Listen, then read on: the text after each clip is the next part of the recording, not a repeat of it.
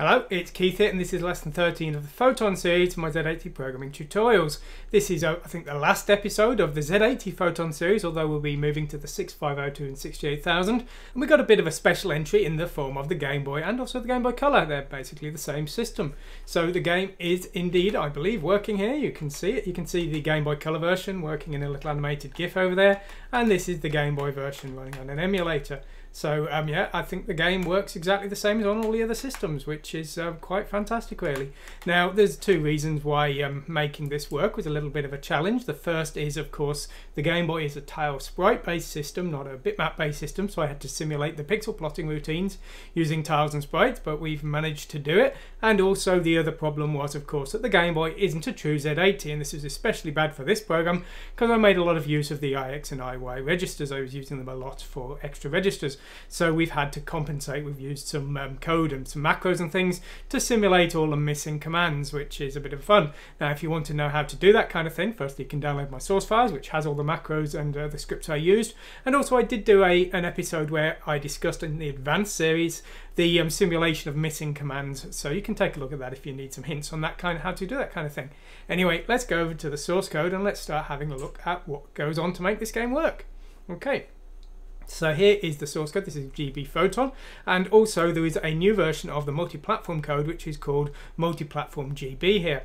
Now basically there's a lot of changes to cope with all the missing commands, and so rather than sort of overcomplicate the regular version, I've made an alternate version here. You can see there's the Z80 command, which simulates the IX register and things like that. There's loads of them all over the place. Now you could still in theory compile this for the regular Z80. You just need to have equivalent versions of those macros to compile to the real commands, and I have done that in the past. But as I say, this version I'm using just for this version because for the Game Boy version, because it's easier to have two versions of a finished game rather than worry about whether this still really compiles for the real Z80, because the game's finished. I'm not changing it again anyway. Okay, so we're going to go over the code as with the other systems and discuss all the parts that make it tick, specifically the graphics parts. We're going to skip over the joystick. If you want to know how joystick reading works, take a look at YQuest or the simple series, because it's all the same as in that series. Okay. So this system, as we're treating it, is a 4-color system. Now the Game Boy can have the Game Boy Color can have more colors on the screen, but we need the pixels to all be unique in a single tile. And so for simplicity, I'm just using 4 colors. We could have done something with some kind of palette swapping for tiles, but it's beyond the scope of what I'm trying to do here. So we're just using 4 colors. So color 4 here is replaced with 1. Color 0 is considered a color here. That's why the color 4 is actually color 5, if you want to think of it like that. And then we're defining the screen size, 160 by 144, and we're defining the RAM for the game variables. There's about 256 bytes of game variables, same as always.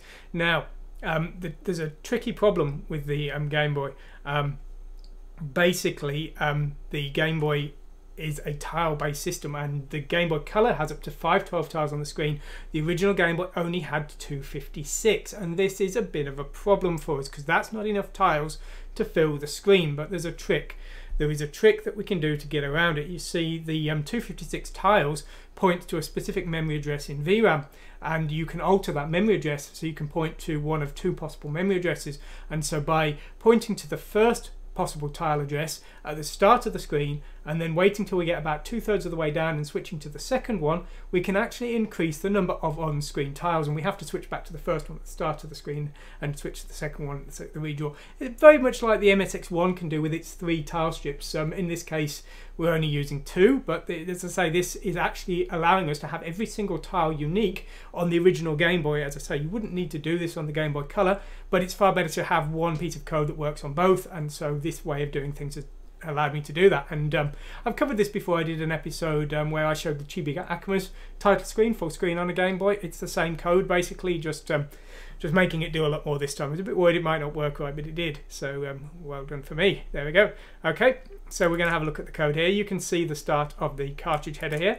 We've got the VBlank interrupt handler, which sets the first pattern map address here, which is the first set of tile patterns, and then we've got the LCD stat interrupt handler, which is the second one, and the LCD stat is a specific line that we need to change at. So that's the second one, and switching to the second set of tile patterns. Usual stuff here for initialization. I'm not going to go over this again. Setting up the tile map, setting up the palettes, turning the screen off because we can't write to VRAM outside of VBlank, and that's a problem, and I've come up with a new idea to get around that problem. So we're going to discuss that soon. Now, the tile map is basically just set to consecutive tile numbers. So basically, all of the pixel plotting we're doing, we're actually not changing the tiles that are visible on the screen, we're changing the patterns of those tiles. So all of the blank areas are using different tiles, and this is fine for this game, but in some cases that might not be a good idea. I had a look at the Elite game on the Game Boy, and that was actually redrawing the entire tile map, and it was doing that so it could use the other tiles for bits of the heads-up display and things. So they were doing things very differently to the way I'm doing things, but as I say, this is the way I'm choosing to do it. Right, so we're going to basically use the first bank of tiles from memory address 8000 onwards, and we're going to use 240 tiles there, and that's from line 0 to 95, and then at line 96 we're going to have this interrupt switch to the second bank, and we're going to start filling those tiles from 0 up to number 119 in the second bank at 8800 in hexadecimal. So that's filling our screen with tiles, and then the rest of the code is going to be about dealing with those tiles and things. So we're setting it at line 95, which is for 96 to switch to the second tile, and we need to write that to FF45. We need to turn that on. We're turning that on just here, and we're enabling it with this bit here as well. We have to do all of these different bits to get that LYC interrupt to occur, and that will do the work for us. And here we're clearing the game memory just to reset everything for the new game, and then we're showing the main menu. But first, before we go into the code, it's not really changed since last time, but first before we go into the code, I think it's more important that we have a look at these interrupts and see how they work, because they are really the crux of how this is going to work. So here is the VBlank interrupt handler. Now, to do this, basically to set the memory address to memory address 8000, we're having to set bit 4 of memory address FF40, and we're doing that just there. That's setting the first bank of tile patterns, and then the LCD stat one, which will happen about halfway down the screen, 2/3 of the way down the screen, we are resetting bit 4 of the same address, and that's it. That's all our interrupt handlers are doing, and that's allowing all of the tiles to be unique. And then of course all we need to do now is, when we want to plot a pixel, work out which bank we need to change for the correct pixel, and we'll see that later on. Okay, so that's all we're doing there, and then we'll just go through the rest of the main loop now. So here's the main loop of the game code. It's the same as every other time you've seen it, but if you've not seen the other ones, I will tell you briefly now. So basically the game only updates every other tick unless boost mode is on. You hold down fire and the player moves faster. So here we're just incrementing the ticks. Here we are checking if boost is on. If boost is off, then we set the delay to 350, and if boost is on, we set it to 1. And the reason for that is updating the boost counter is a little bit slow because it's done with vector fonts and they're not very fast. But they are very compatible, because all I need to do is update the PSET and point commands, and the game works on a new system. It's very easy, which is why I'm able to do so many tutorials. Okay, so here what we're doing here is we're setting the initial value of D. D is going to be the joystick input. We read in from the joystick and see if anything's pressed down. If nothing's pressed down, we're clearing the key timeout. We're doing that just here. Now basically, if I hold down the right key here, you'll see I turned once, but if I kept turning, I'd immediately crash into myself. So rather than that, we have to press, release, press, release, press, release, and that's how we turn around. So that's the way that it works, and that's why we're clearing the timeout here. We're repeating this loop until the time has occurred, the delay, and then we're actually checking the key presses. We check if the key timeout is still set. If it is, we're ignoring key presses and we skip over the next part. If it's not set, first thing we do is clear boost by setting it to 1, and that disables the accelerated movement of the player. Next, we're setting HL and the virtual IX. There's no real IX register. And we're setting HL to the player direction and IX to the acceleration, and this is for the set player direction function to work. If left is pressed, we decrease the player direction in HL. If right is pressed, we increase it, and then we run set player direction, which will calculate the new accelerations using that IX pointer there. If the fire button's pressed, we check if there's any boost power left, and if there's not, then we skip over, but if there is, we set boost to 0, which turns boost on. Now the actual acceleration and all the player logic and things is done by handle player, and all the CPU stuff's done by handle CPU. This is just the stuff relating to key input. The rest is all multi-platform, which is another reason I can make this game ported very quickly to other systems, and why so much of it's so the same as a YQuest actually. Okay, so here's our interrupt handlers again. We've already discussed these. Here's a PSET routine, but this is actually just a copy of the main one, which is just here. Now, PSET. How do we do this? Well, the Game Boy, of course, works in bit planes, and what this means is we have to change 2 bytes for each pixel for the 4 possible colors. We have to change one particular bit in that byte, though, depending on which of the 8 pixels contained with that byte we want to change. So we've got a pixel mask here, which has a byte representing each potential pixel, and the bottom 3 bits of our X address will be the correct offset, and that is selecting the correct pixel that we would want to change. So that's what we're doing here. We're just calculating which one to use. We're storing the pixel change value in D, that's how we will change the pixel, and we're storing a mask in E by flipping all the bits with CPL, and that's the bits that we want to keep of any byte that's already there. We're then using this calc VRAM address function, which is going to calculate the address within the pattern definitions for the tile that contains the pixel that we want to change relative to the screen position. We'll have a look at that in a moment. Then we're doing this LCD wait read command here. We're doing this twice for the 2 bytes, and this is going to read in the current byte, and there's a trick to this. The problem is we can't read in or write to VRAM except in V blank or H blank. H blank is very, very small, and V blank is quite long, but it doesn't happen very often. So we're going to discuss the trick that this wait read and this wait write are doing to get around that problem in just a moment. So this is reading in the current byte. We're then masking it with C, which is what originally was E here, and that is the mask for the pixels we want to keep of the background. And then we're checking the color we want to set, D, to see if the bit needs to be set, and if it does, we're ORing the bit in, and we're ORing in the value that we read in from here, and that's setting the first bit plane of this this byte here. We're then doing the second one in the same method here. We're just doing this second PSET here, and that's the 2 bit planes for the pixel, and that will now be set to the color we want, and again using LCD wait read to read the byte and write to write the new one back. The point command is basically the same. We're using the calc VRAM address to calculate the byte in the tile of the pixel we want to change. This time we're just reading it in and converting it back to a color though. So that's how we're reading in the pixel to see if the player or the enemy has collided. So all of the work, of course, is being done by really calc VRAM address, and this is calculating the tile number that we want to change.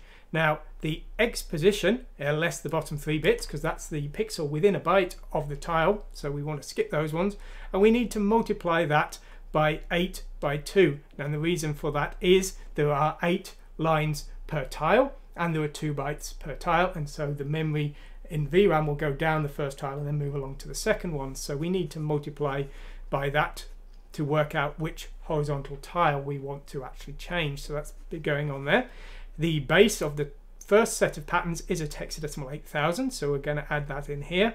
And then we're calculating from the bottom 3 bits of the Y position the line within the tile we want to change. Now, of course, there's 2 bytes per line, 2-bit planes, so we're multiplying the bottom 3 bits of Y by 2 here.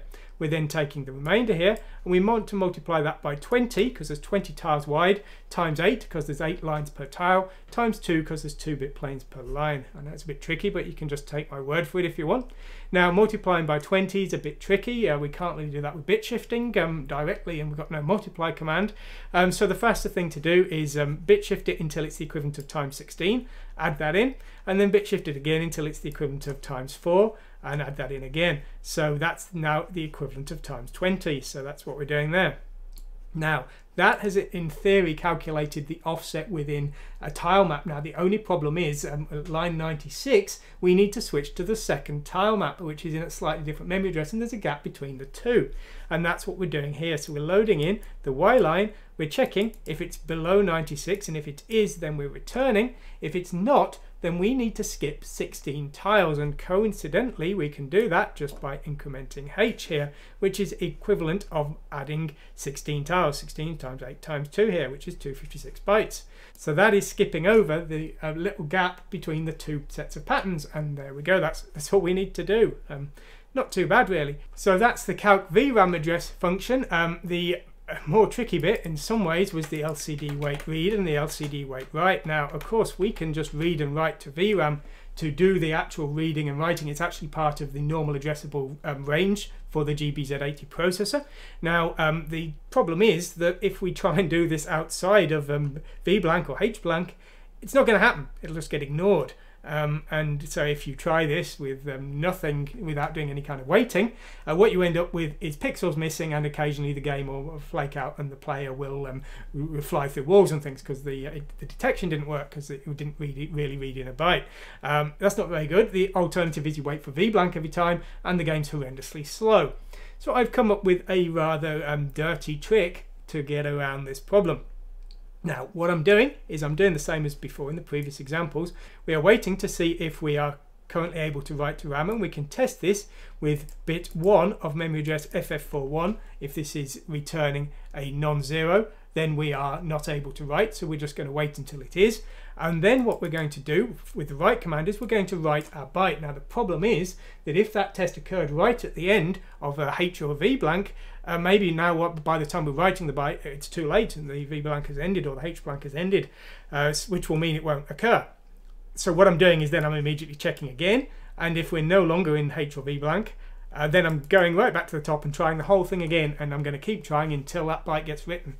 And that's the dirty trick I've come up with, which seems to work. So there we go. So yeah, basically see if we're currently in VBlank. If we're not, wait until we are.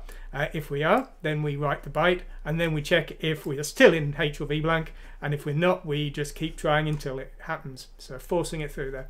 And the read is exactly the same. Instead of writing to VRAM, we're just reading from VRAM. But again, if we're outside of H or VBlank, it will fail. So there we go. That's how I've done it. It's a bit of a dirty trick, but it worked quite nicely. Clear screen here, very simple. We're just clearing the entire bitmap data, basically, the patterns. So that's very straightforward. And read joystick, I'm not going to go into it again. Same with the screen functions and the palette functions. I've covered it all before in YQuest and in the simple series, so if you need help on that, please take a look. So anyway, there we go. Yeah, it went relatively well. I mean, it took a few hours to convert all of the code. A lot of searching and replacing, really. As I say, the macros I've got are hopefully perfectly emulating the Z80 commands for the missing ones on the GB Z80. Now, in some cases in this one actually they weren't good enough, like the subtract and carry command, the ESBC HLDE type commands. I'd got them, but they didn't actually use the carry before, and that was fine for my old code, which didn't really use the carry, but this code did use the carry. I had to rewrite them and make them better, which is you know, it's always an improving and learning experience, this kind of thing. And so I did make a few changes to get the code working.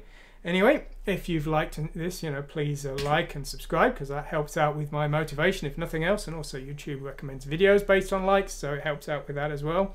But also, of course, please go to the website and download the source code and have a go at it yourself. And as I always say, if you find it's any use to you and you want to use it in your own projects, even if they're commercial, go ahead and do it. I don't care. I hope you have fun with it. Anyway, whatever you do, I hope you've enjoyed this. Thanks for watching. If you've enjoyed this video today, please consider supporting my content. It takes 20 to 30 hours a week to keep making these videos. It's basically all I do when I'm not doing my day job, and it's only through the support of my patrons and the other sponsors that I'm able to continue justify doing it, essentially.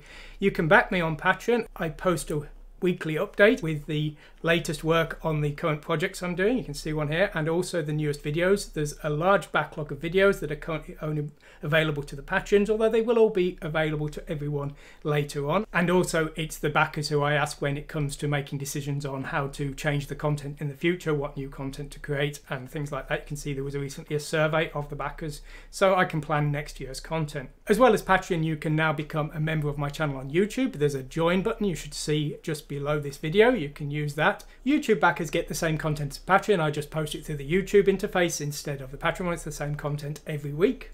Also, if you prefer, you can go to my Teespring store and you can get some Chibi Akuma's merchandise or some Learn ASM merchandise if you prefer, if that's how you would like to back me. Links for all three are in the description of this video below. Anyway, whatever you decide to do, I hope you've really enjoyed this video. Thanks for watching today, and goodbye.